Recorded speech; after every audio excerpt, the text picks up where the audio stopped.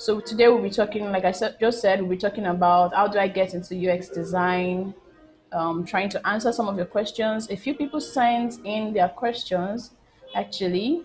I'm hoping that they will join in before I start taking those questions. Okay, so before we begin, I'd like you to have your writing pad and pen. If you don't, please just fetch something. If it's your phone, Google Keep, whatever it is, just get something that you would make some notes on. And also, I've already asked you guys this. If you've not answered, you can do so right now. What do you expect to get out of today's chat or this session? And I would actually like to also know what you think UX design is. So let's see if what you actually think of UX design. So I'd like to know what you know about UX design. I'm in the chat session and I'm waiting for you to.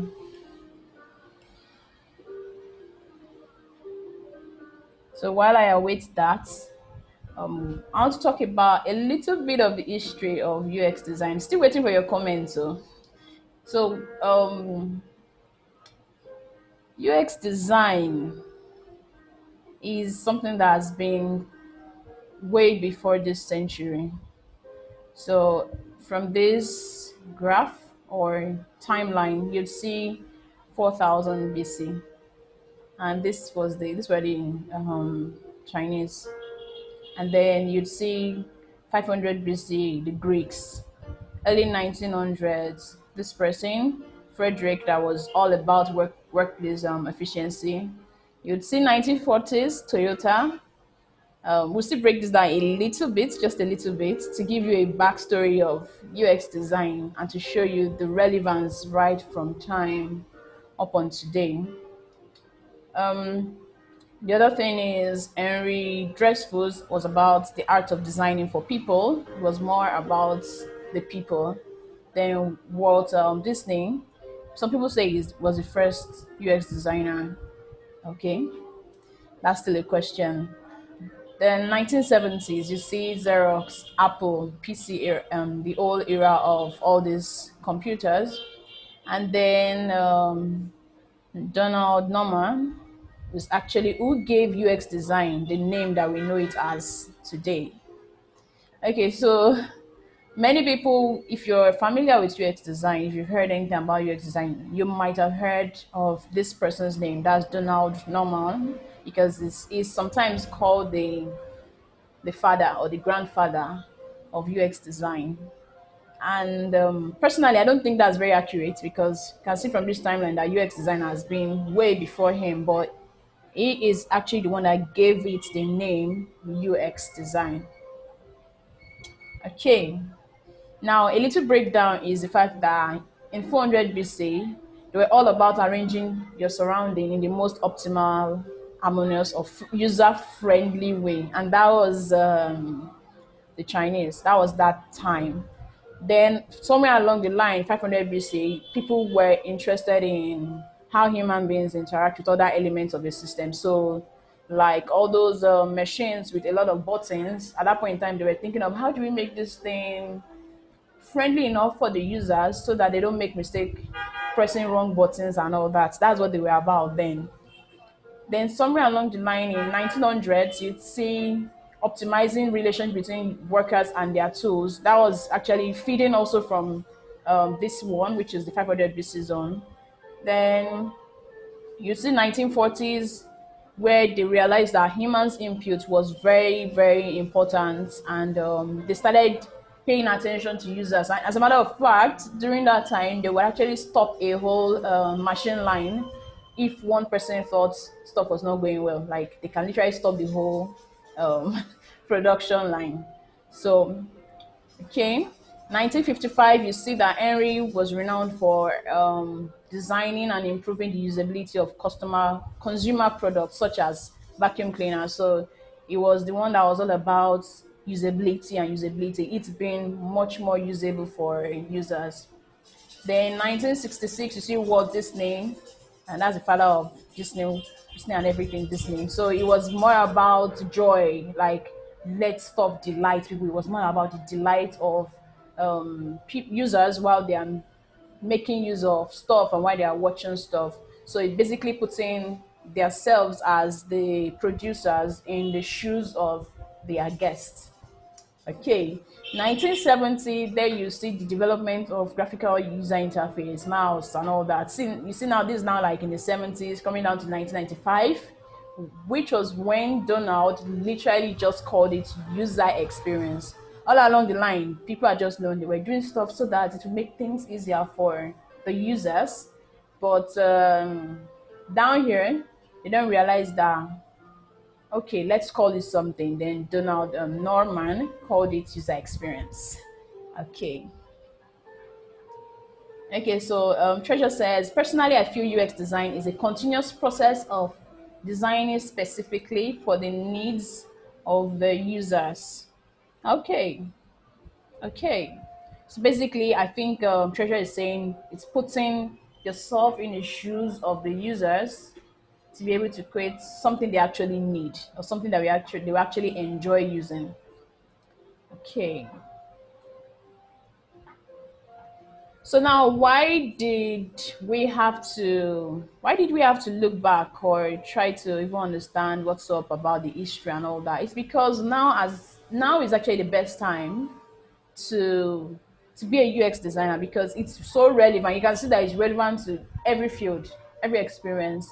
Is it about using consumer products or like using your phone or even a cup? There's user experience in that, or literally anything you do, even your experience of going into a bank and being responded to, or all these things are actually user experience design.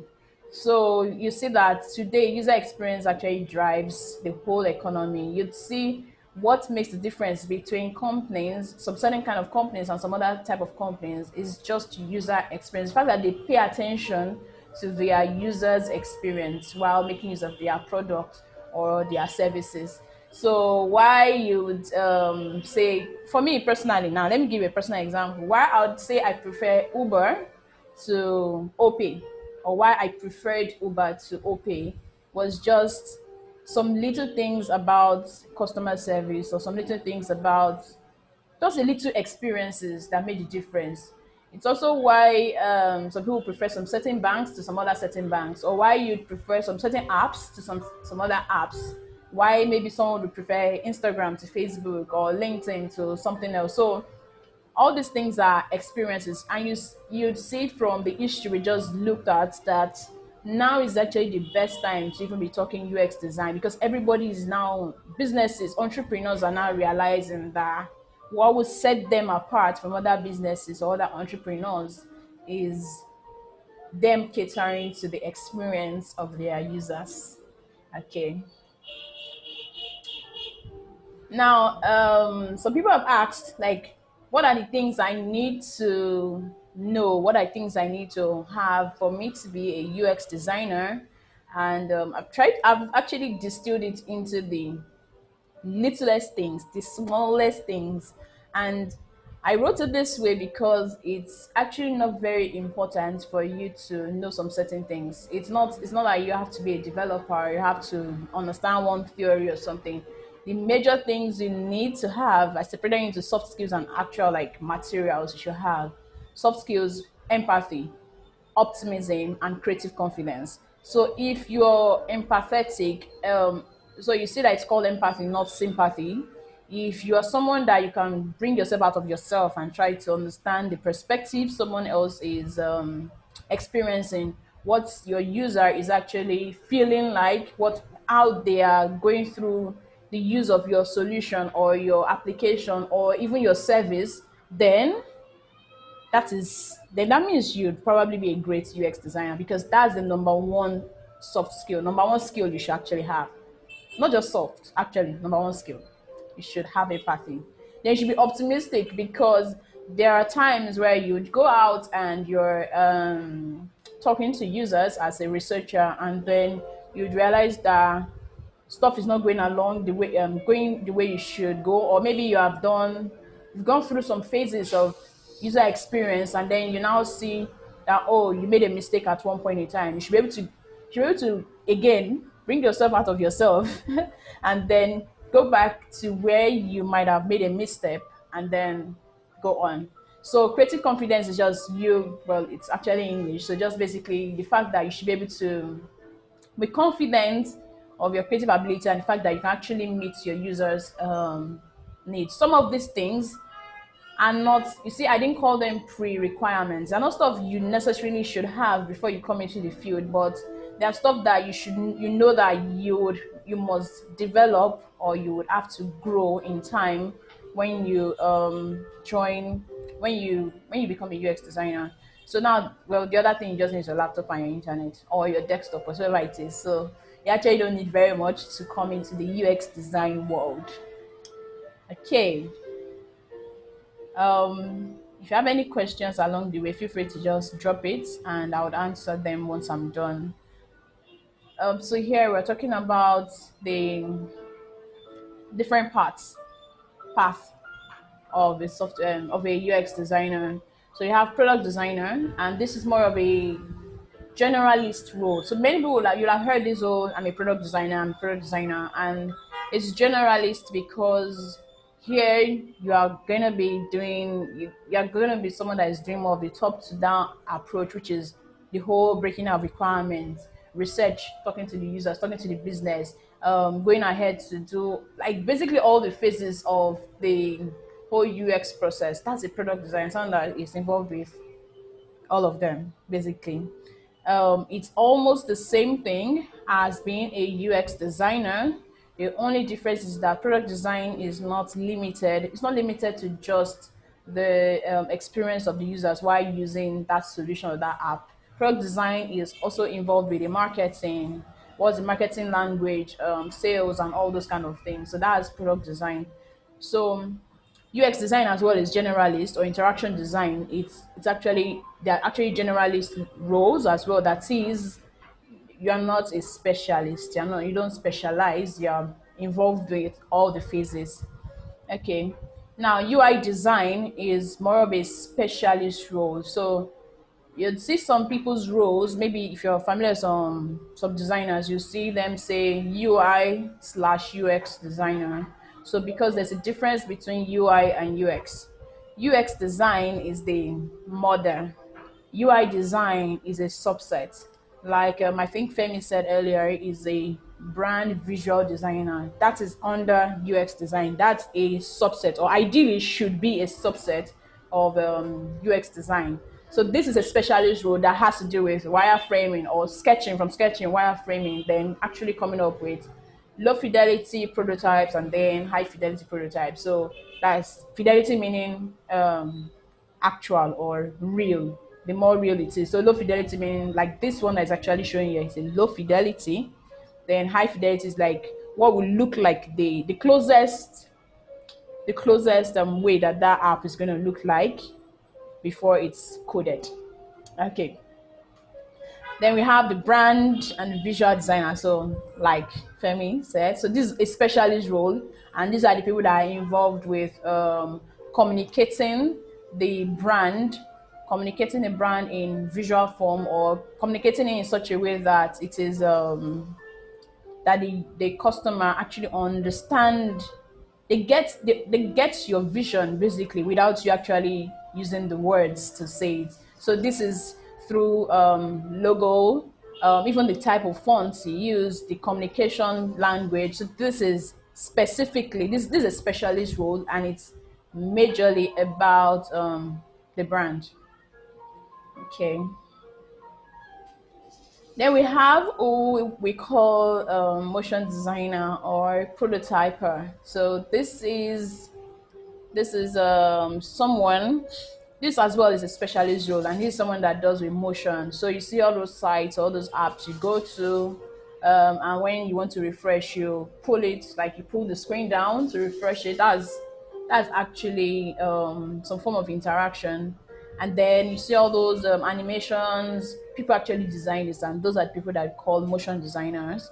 Then prototyper is the one that has to do with how the application goes from one particular screen to the next screen. So okay, now career migration into UX design. Here The reason why this is here is because it's important for you to understand that you can actually migrate from any field to UX design. Like I said, there's actually there's no specific requirements when it comes to UX design. So you can be a graphic designer, a software developer, a psychologist, or an architect, or a marketer, or account officer, or like anything, and then you come into UX design. So that's the idea here. Okay, so path in UX design. That's literally what we went. We did already. So this is actually a misplaced slide. Apologies for this. Okay, then we have UX researcher, which is the last I have on this list, and this is someone that goes out into the field or behind a computer using tools to understand what the users need or what they want. This person takes notes. This person um, uses tools to find out like what we want to do, what the business goals, does it actually align with what the users actually need? So that's a UX researcher or a user researcher. Yeah. Now, how do you switch careers into UX design? Well, for one, you can either attend a training boot camp or like such as the one we're going to be having in September, starting in September, that's next month. Or you could self-study. There are a lot of materials actually online, but if you'd like um, a structured session or structured group of sessions to be able to understand these things, then we're having one next month. So the second thing is you can within your company you can actually switch within your company. So if you're in a company and you're a developer or you're a brand visual designer or something, you can actually switch. You can understudy your company and see the gaps where you as a UX designer can actually fit in, and then you make recommendations or you talk to your superior, whoever it is, and try to make them understand the great things about the knowledge you have as a UX designer. Actually, this was something I did in my very first role after learning UX design. I switched within my current company. Next thing you can do is to pitch your past experience using your soft skills. So, like understanding empathy again is something that's very important because if you understand the business needs or the business goals, then you'd be able to communicate effectively using basically being putting yourself in the shoes of even the orgas, and then you'll be able to pitch your experience to them. So that's basically what this is about. Then you can also design for a local startup or start a side project. So doing this will help you to start building what they call portfolio, because you can almost not get like the kind of jobs you want. You can't even actually get jobs like that as a UX designer without a portfolio or something that tells a story. Okay. Then lastly, well, just make the switch. Yeah, just make the switch. So now, how long does switching into UX design actually take you? Well, it depends on you. It depends on how much dedication you put into it, and it also depends on what approach you take. So, if you're going to do your self study, um, you might actually spend longer, and then you might develop what they call the imposter syndrome, which is what makes you feel like I feel like I don't know something that I should know. I actually experienced that for a long time because I did a self study approach. I self studied myself into knowing UX design. It took me a very long time.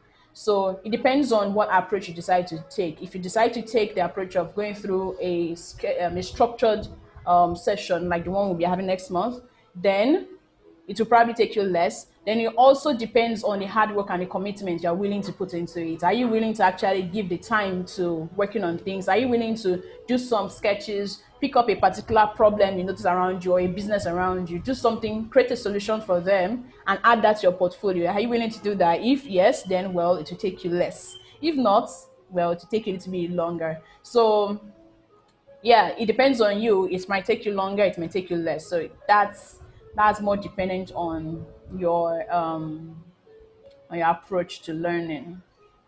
Okay.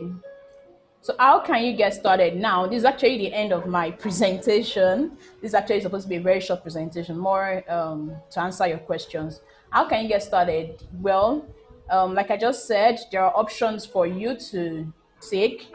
You can decide to go through a structured training, or you can decide to self-study. Or if you already have some of this knowledge, then you can go straight into um, the section of the program that like what we have next month, which is for mentorship. Like, okay, how do I actually get into the space? How do I get a job? How do I actually pitch myself to get that particular job I want? Or how do I build my portfolio? How, like, basically mentoring. So you get a mentor. Getting a mentor is very important in building a career.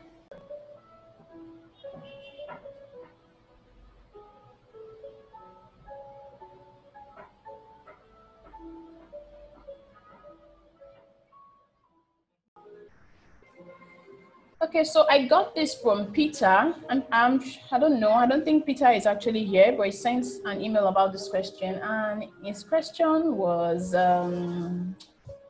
okay, so well, okay, let me just read what he said. Hi, Grace. Thanks again for the opportunity of your guided mentorship. It's indeed much appreciated. Okay, so my question goes thus: I have a background in psychology and I seek a direct relevance in the technology space, hence my decision to explore UX design.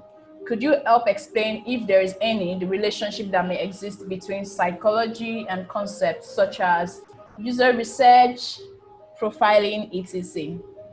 Okay, so it's basically saying that he has a background in psychology and he wants to know how, and because he wants to get into the technology space, so he thinks that UX design will be great for him. So he's trying to ask if there's any relationship between psychology and all these other concepts such as UX research and so on. So yes, definitely. There's a direct relationship, direct line between psychology and user experience design, specifically the user research part.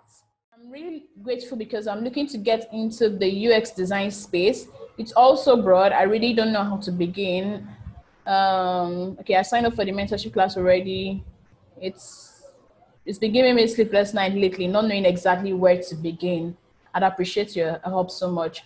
Okay, so well, what I would say is there's no need of feeling stressed out about coming to UX design. Even though I would not describe UX design field as a um, very simple field or something to get into. No, I won't say that. What I would say is that UX design, this field is all about being in the shoes of the people you're trying to create solutions for and then creating the right solution for them. It's also about, after you've created that solution, testing it with the users and then hearing their feedback.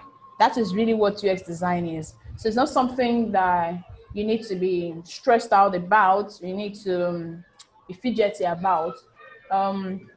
Just like I showed in the slide that I was presenting earlier on, what you just need to do are very, very, very simple steps. And you just need to choose whether you would self-study. There are actually a lot of wonderful resources out there, or whether you attend a training boot camp or a mentorship session, such as the one we are having next month. So if you'd want to do, depending on what you want, you can easily just choose what you want and then try to follow through. Then you need to also be able to, you need to be a solution-oriented person that can easily spot problems. Like, what I mean by that is you need to be able to have a quick eye to be able to see where problems exist, either in your company or around you. Is a local startup around a restaurant, or for instance, yeah, for me, there's one particular problem I discover anytime I go to a restaurant or a public service such as that. And the problem is I usually get received or responded to by some certain people, by like saying, like whoever it is that responds to me. And then sometimes the service is so good that I want to actually leave a great feedback. Sometimes the service is so bad that I also want to leave a feedback, but the feedback system is not really favorable. So that for me is me spotting a problem, and then somewhere in the back of my head, I'm like, okay, so there got to be a solution for this. And then what a UX designer will do is to first say, okay, this is what I've discovered is a problem, or this is what this business has discovered is a problem. Then we need to find out similar people that actually think that it's also a problem. So which is where user research comes in. So the next thing would then be to, okay, we've done our user research, we've interviewed 100 people, or we've surveyed 1,000 people, or whatever number of people, and then we've seen that, okay, these are the similarities between what they said, these are possible problems that we can tackle. So maybe what we thought was the problem is not really the problem. So that is really the second phase. So I'm literally just running through the whole UX phase. Then the third thing would be after we've done that, then we can say, okay, what are possible solutions to this problem? So possible solutions, we note them down, okay, and then you have to test to see if the solutions are actually things that will actually solve the problem. For instance, let me use Facebook as an example. So when Facebook started, it was a simple problem that Mark was trying to solve, and then after speaking to one or two people, we found out, oh, wow, okay, so this problem is actually not exactly what he thought. Then he started something, and then it led to other stuff down the line. So user research is important, and then there are other things that follow down the line before you now come to the part that most people think UX designers are, which is like the people that actually make stuff pretty. Before you come to that phase, there is even still the sketching, there's wireframing, there's stuff that actually you have to do. So what I'm basically saying is that UX design is not a difficult field. It's more like a science. It's a structured thing, that's a structured set of processes that you just follow to make sure you're building the right solution for your users. Okay. Ademala is saying, please tell us about the mentorship program of next month. Is it paid or free? Okay, so the mentorship program is deliberately titled mentorship program because it's not meant to be the regular teaching you the theories of UX research or blah, blah, all those kind of things. Yes, there'll be the theory, but it's meant to be more practical in the sense that we'll have a case study that we are trying to research towards, an actual problem we're trying to research towards. Then we go through all the processes of that are involved in UX design, and then we actually do it. So it's more practical than just talk or theoretical. And then in addition, it's also called mentorship because you'd be talking to, there'll be some industry experts that will be there to say, maybe one or two that will be there to tell you some of their experiences and answer some questions, and also to help land a job would help you go through some of the processes that are involved, like polishing your portfolio, working on some projects, to giving you feedback, realistic feedback, the way an interviewer or companies actually, just basically what people are looking for. So that's basically what the mentorship program is about. So is it paid or free? No, it's not free. It's a paid program, and we have a few people already that have showed interest. What we're looking for is actually a close-knitted class, so not a large group of people. So it's actually a session that is going to run on weekends, and it's going to be for between 4 and 6 weeks. So actually 6 weeks. So it's going to be for 6 weeks. 4 weeks is actually more of the practical session and theoretical section. Then the last 2 weeks would be for the like feedback, questions and answers from industry experts and all that. Okay. So it's paid for, and it's actually costing, it's actually an investment from your part of 70K, that's 70,000 Naira. But for the first few people that actually register before the end, or like say, actually by the end of the first week in September, for the people that actually register in the first week of September, they get to pay 50K.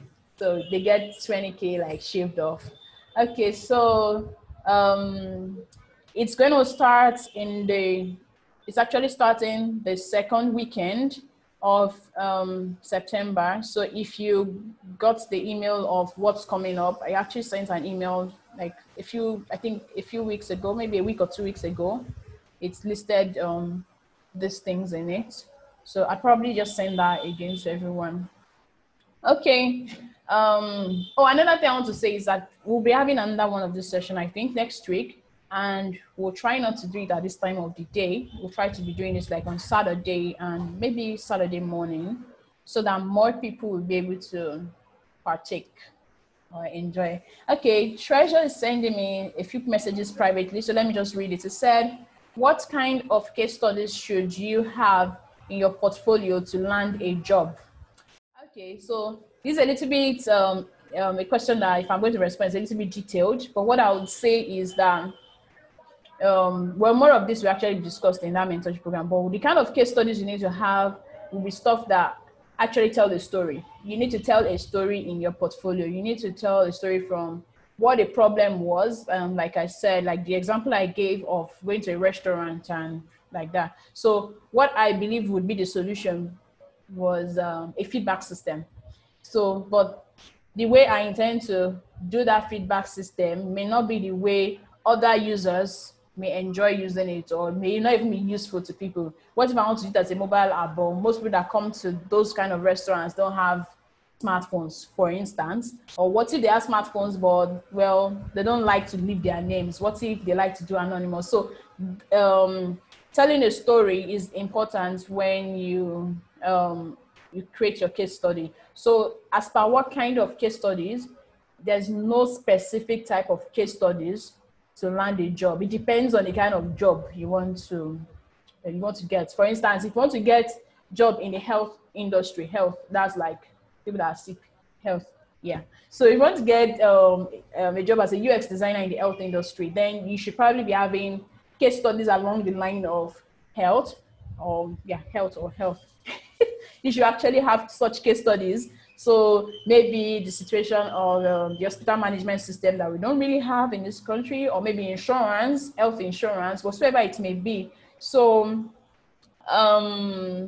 basically, it depends. It really just depends on the kind of job you want to get. So if you want to get a job in the finance industry, that's like say banks or fintechs. So you should probably be working on projects such as maybe Alert or all this kind of mobile banking apps. So it depends. So you don't necessarily need to choose a particular type of case study. You can have a series of these things that will still tell your story. Now, I want to clarify, I want to say this and to let you know that a UX designer's portfolio is not the same thing as a UI designer's portfolio. So UX designer's portfolio, again, I'm saying tells a story. So it tells the whole journey of how you got the problem to the, like, okay, what was the demography of the people you actually researched? So some of these things, you'd see some actual case studies, some actual portfolios during the mentorship program that we'll be doing next month, and we'll be working on building yours together. Okay, how important, okay, this is also Treasure asking this question, how important are visual design skills in getting a job? I'm assuming you're saying a UX job. So visual design skills are important, but again, it depends on the kind of job you want to get. So now, if you remember while we're going through the slide, you saw different roles or different paths that a UX designer would can actually choose. So you can choose to be a UX researcher, you can choose to be a UX designer, you can choose to be a visual designer. Yep, there are so many things. You can choose to be an interaction designer, you can choose to be whatsoever, or you can choose to be a generalist that understands all. So for instance, I have a colleague that is a UX researcher. She does not do any Figma design or Adobe XD, whatsoever it is, she does not do any design. What she does is UX research, and she earns really good money. So how important are visual design skills to getting a job? So if it's a job as a UI designer, that's user interface designer, or if it's a job as a brand designer, yes, it's very important. In short, as a matter of fact, regardless of what kind of designer you want to become, it's good for you to have some of these skills. You may not be so in-depth in it, but it's good to have some of the skills. Okay. Treasure is asking, does the mentorship program help with job hunting? Okay, so let me just answer that question because it's probably something that's in the mind of a lot of people. So we would not be helping you with actually job hunting. That is, we'll not be calling phone numbers like, okay, we have someone that needs a job, or we'll not be searching for you online, finding jobs, because these jobs are literally all over the internet. If you type right now UX design job, you would see a lot of jobs, both online and offline, both physically and all that. You see all these jobs. The problem is usually actually getting this job, which is what we'll be helping you to do. So once you apply, or once you find that job that you want, then I will be helping you with preparing your portfolio to look like what those people want. Or it's also be helping you with basically the kind of soft skills or the kind of skills, whatever it is that these people actually need. So yes and no, we'll be helping with it's actually be helping with the job hunting, but not in the sense of actually hunting it down. Okay, so I hope that answers your question. So yeah, I got your email already, Femi and Sanusi. Okay, great. So thank you very much, guys. You'd receive an email about this, about the mentorship program for next month. But like I said earlier, it's actually filling up a little bit fast, and then you'd need to make your payments like the first week of September, because there are a number of materials and resources you need to read up on and study and get feedback on before we actually start. So we want you to be prepared in a certain way, especially when it comes to some of the theoretical parts before we actually start the mentorship, because we have just 4 weeks. I want to make really good use of it. So thank you so much, everyone. To look forward to receiving my email. And try to show your interest in the program if you are, as quickly as possible. If you want to send WhatsApp messages, this is actually the number to send that to, 0708597263. So it's WhatsApp only. Oh, okay. I wanted to send this to, let me send this to everyone. It's 0708597263. WhatsApp only, please. Do not call. Actually, it won't even go through if you try to call. Thank you to everyone, and bye-bye.